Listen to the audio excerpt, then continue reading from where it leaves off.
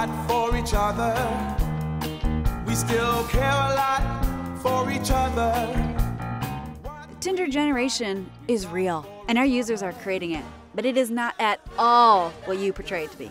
At Vanity Fair, a little-known fact, sex was invented in 2012 when Tinder was launched. Talk to our many users in China and North Korea who find a way to meet people on Tinder, even though Facebook is banned. Our data tells us the vast majority of Tinder users are looking for meaningful connections. If you want to try and tear us down with your one-sided journalism, well, that's your prerogative. But it is not going to dissuade us from building something that is changing the world. Hashtag Generation Tinder. 'Cause we're hot for each other. We still care a lot for each other. Why